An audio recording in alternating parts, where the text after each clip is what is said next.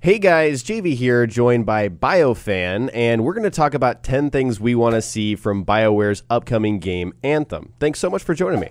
Yeah, thanks for having me. Hey everyone, BioFan here. I cover BioWare games, so feel free to check out my channel after watching this over on JV's channel. So the first thing that I want to see from Anthem is the solo player experience they've been telling us exists on Twitter that we've not really seen or heard anything about, but we know it exists. I feel like kind of what they showed at E3 was very tailored to try and gain the interest of a new audience. So they were trying to show things that aren't typically associated with BioWare games to try and get in new players. Because, you know, larger player base means more money. So I think that they were trying to focus kind of on that. So I think maybe in the future they will show the solo player experience, but I just hope that it's kind of equal to that co-op element. And the devs have said that they put in a lot of effort to have it to where the solo player experience still is equal to that. But I'm hoping that the words are equal to what we'll see, if that makes sense. Sure, and you know, solo player is what BioWare is known for, so it's going to be interesting to see how they're able to carve that out when they really are, I feel like, going for that, hey, you can play with friends, this is a co-op, multiplayer live service experience, and that sort of thing. But what if you don't have friends? Yeah, that's really, it's an issue, right? If you don't. So hopefully they have a replacement for that. What I'd like to see from Anthem is a rewarding experience with your friends, which it sounds like I'm going in the opposite direction that you did, but I think it's possible that we can get both here, you know what I mean? And so BioWare isn't really known for this type of game. Like you said, they came out immediately to try to gain the interest of a new audience. You know, maybe an audience that plays Destiny or another game like that, one of those live service MMO, not MMO kind of games. So they've already put a lot of emphasis on that cooperative experience. I want to see how they distinguish it from something like Destiny and maybe even make it better, because I know there's a lot of people on the bandwagon who don't really like Destiny, want it to be better. They had different expectations. And so I think this is an opportunity for them to flesh out some really cool cooperative features, like maybe guilds and clans that you can experience this game with your other BioWare fans. And so if they have incentives to play with others and make this a really fun cooperative experience, then I think they're moving in the right direction. I mean, for me, I kind of play video games by myself because it's kind of like an escape experience from my like day-to-day. But if it's there, the co-op mode, then I'm gonna, you know, mess around with it a little bit. So I do hope that it is something that is enjoyable, even if it's not something that I'll play all the time. I hope that it's something that is still pretty cool. Yeah, I'm sure they're going to try and appease both, you know, both sides, because we know, like you said, the solo player experience is something they're known for. Mm-hmm. And then the next thing I want to see is a character creator that's kind of on Inquisition's level. Andromeda's wasn't quite there yet to Inquisition, so I'm hoping at least Inquisition quality character creator or better. I mean, this time they're not held back by like the last gen of 360 and PS3. It's all next gen. So I'm hoping that if they use the development time wisely, that we'll have a really, really good character creator and hopefully really good hair, because that's something we've been asking for a very long time. It's good hair.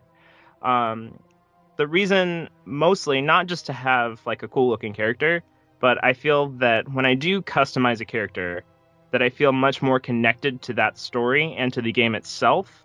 Even if I'm not doing like my first run through with like the self insert, even if I just do like a character that I make look cool, I feel more connected to the game if I feel like I've made that character, if that makes sense, you know? It does, absolutely. And so for me, I usually don't mess around with the character creator because I suck at it.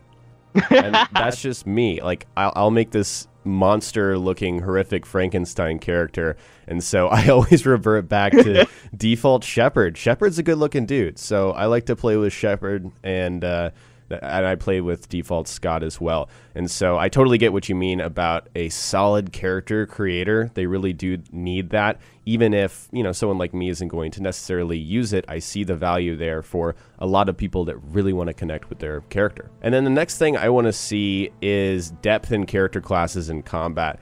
And I'm someone who grew up playing some MMOs, and so I always thought that a deep progression with those character classes and having a variety in ways you approach different situations is super important. And that's also something that all BioWare games have had in the past. There's a satisfying progression there, talking about Mass Effect and Dragon Age. And so I understand if Anthem is centered around gunplay primarily, but I really want to see a variety of abilities and different ways to approach combat in this game. I just hope it's not a dumbed down shooter with sacrifices being made for more casual players. And I think you can kind of look at Destiny if you're going to talk about another game that sort of does that, you know what I mean? Yeah. I think we've seen kind of like at least 4 kind of different combat styles, if that makes sense, with the 4 different javelins we were shown. Right. Like there's one that's kind of, I'm going to just say it's like a mage kind of, that looks a little bit different.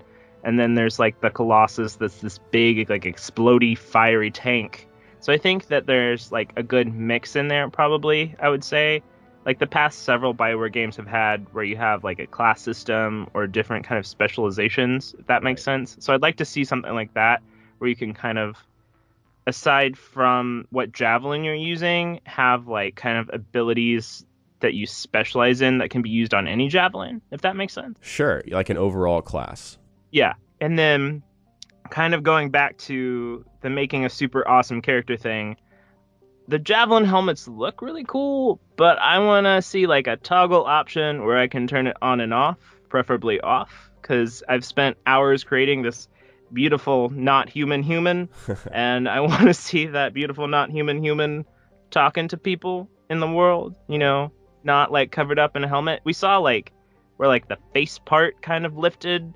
It's not enough for me. I want to see like the full like neck up area, or at least like chin up. I can live with chin up, but I want to see a toggle on and off. We've had that in like every BioWare game that's had helmets, so I feel like it's pretty likely, but I still just want to stress the fact that I want it. I think in the trailer, probably why they kept all the helmets on was either for like the game's aesthetic, kind of what they were going for with the javelins, or maybe the hair wasn't totally ready for most characters. Like if you look back at Fort Tarsis, like everyone's kind of got a headgear thing kind of going on, like covering up all the hair. Right. There's a few people with hair, like Praxley, and then that lady with the goggles, but most everyone has their hair covered, so I'm wondering maybe that's why they didn't show it off yet, or maybe they're still working on the facial animations. I mean, what we did see of them looked amazing, so I'm not worried about them, but maybe they're just still working on them, so maybe that's why they kept the javelin helmet on. Yeah, sure. The mocap looked really good on that one guy, and I thought that was kind of not extremely unique because there's definitely some mocap going on in Andromeda, unless I'm mistaken. But yeah, I think this is an important thing too, especially for a BioWare game. So next thing I'd like to see is a massive world with meaningful exploration. And we caught a glimpse at that, at the massive world part of it. I mean, talk about technically impressive. Even if you don't like the way Anthem looks, you have to admit that it's impressive. Just looking at the level of depth in the world, you just don't see that, especially at, how beautiful it was. So that whole moment of jumping off of Fort Tarsis was absolutely insane for me. And I felt like it could have just been a pretty backdrop, which is something you see in Destiny, right? There's areas where you're like, wow, that looks amazing. Can I go there? No. But no, you can go into the backdrop. Yes, exactly. You can go into the background. So I hope they're able to maintain the size and scope of kind of what they promised with what they showed there in the explorable space, and then somehow pack it with meaningful activities. This sounds like a high expectation thing here, but I hope they're able to pull it off, and I hope it's good. Yeah, this is their third open world game, and their first 2 open world attempts were not too positively received. Like, they did some cool stuff, but then it was kind of this large area that, sure, it's pretty, but there's a lot of stuff that's just pretty. Yeah. Nothing above that. Like, there's things, but not enough things, or not quite the like level of depth you want in those things. Like they're small, insignificant things, like side quests, like go get that ring, things like that. So I can definitely, while I do enjoy open world, it's not like my favorite thing in the games. Like if there wasn't open worlds, I'd be just as happy if there was, if that makes sense. Sure. So I think that so long as they make it to where it is open, but it's not too open, or at least it's got like depth to the open, but it kind of looks like there is from what they showed us. Like you can dive into the water. We pass this ruin. Like there's things around. Right. This is what it looks like. Catch yeah. your, attention. And they've had 2 previous open world game feedback. So they've got feedback from Inquisition and feedback from Andromeda. So I'm hoping that those 2 previous open world games lead to a much better open world Anthem, Right, yeah. And then another thing I want to see, and it feels kind of weird putting it on this list because it's been in literally every BioWare game ever, but it's strange in that we haven't even seen the hint of it for as much as we've seen of Anthem, and that is companions or squad mates or followers or whatever. I'm not sure how the co-op element affects this, if it you have companions, but then the minute someone enters the co-op mode and someone joins you, if those go away, or like if the co-op the co-op people come along with you, or if the co-op people are the only people that can come along with you and there aren't companions, which to me would feel really sad because one of my favorite things in BioWare games is the party banter. It's so much fun. Yeah, so much fun. I love it in every single game. Like even Andromeda, with all of its faults, had really great party banter inside that Nomad. Yeah. Bring PB anywhere. Yes. It's a party. PB and Jal was a great combo for me. Oh, yes. One thing to also take note of is that the writing team is composed of some of the best character writers in BioWare's history. Like, you've got people that gave you Morrigan. You've got people that gave you Varric Tethras. People that gave you Liara in Mass Effect 3. Like, you've got great character writers. So I feel that if they're not making companions or squad mates, then there's at least very significant characters that maybe they don't come along with you, but they're very significant and you can go talk with them. Like maybe have lots of visitation scenes. When you go in Skyhold in Inquisition and you go talk to people, or on the Tempest and Andromeda, those. They may not come along with you, but you still have those visitation scenes, Like Kelly Chambers, that kind of thing. Yeah, but a lot more important. Yeah, more important than just telling you have emails. Yeah. And then kind of conversations in hubs and things like that. Maybe if they can't come along with you, they could make up for it in having a lot of personal quests, or I think they're calling them objectives in Anthem, a lot of personal mission objective things instead of just the 1 or 2, since they're not coming along with you. Something to kind of, make up for that, at least, Sure, and this kind of leads into my own point as well, my next one, which is BioWare's quality characters, kind of piggybacking off of what you said.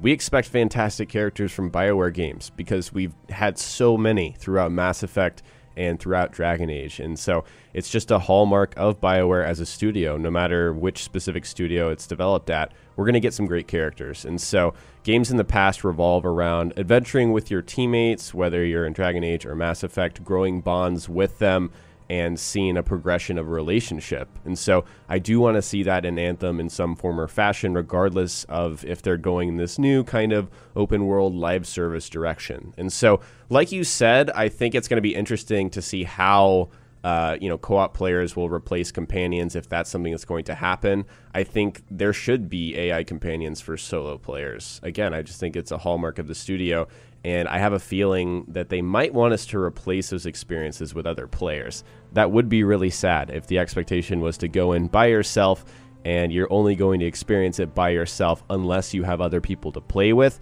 I sincerely hope they don't do that. So I guess we'll just have to wait and see. Yeah, I'd say that's kind of one thing I'm concerned about, but it's something that, while I'm concerned, it could be alleviated if they do it right.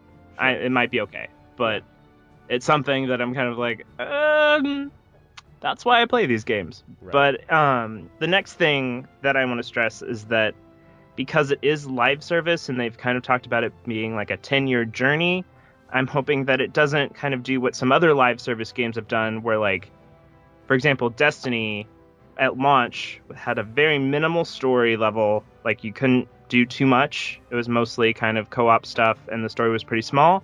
But then they released several pieces of content and billed you for those content in addition to, like, the $60 game you bought.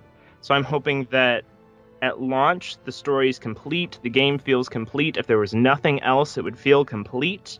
And then those, like, additional add-on pieces just add to the experience. They don't make it complete. They just add on to it further. Like DLC, kind of, with a lot of previous games. Maybe not so much Trespasser, but, like, other DLCs that aren't, like, inclusion DLCs. Those were really good in how it just added to the experience. It wasn't necessarily fixing the fact that there wasn't enough story before. It was just kind of adding more, if that makes sense. And for me, like, another component to being, like, complete is that there's enough story within that huge open world, versus Dragon Age Inquisition and Andromeda didn't have enough story within the big open world they did. So I'm hoping that it's complete and that that live service just adds further to what's already there. Yeah, I think that Destiny is the prime example when you're going to talk about how you might be worried in which direction they're headed.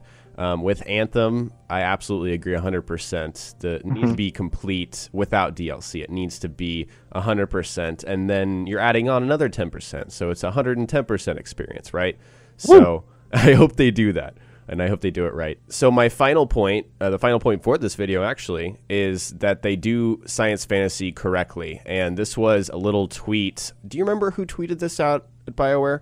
I think it was Aaron Flynn. Was it about the lore? It was about how they're going to do... Actually, I think it was an interview. They were talking about... Yeah, it was an interview with, like, CBC Radio with Aaron Flynn. That's exactly what it was. Yes, they said... I'm so hardcore.